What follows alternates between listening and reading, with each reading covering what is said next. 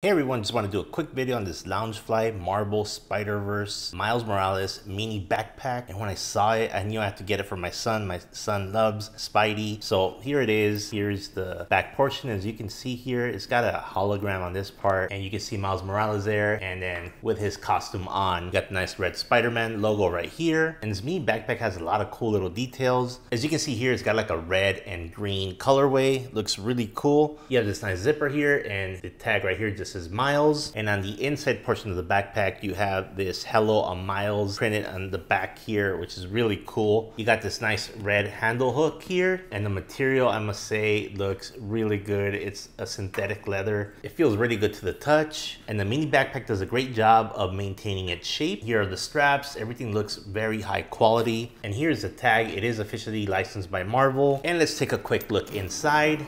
Open the zipper, and it's pretty roomy inside.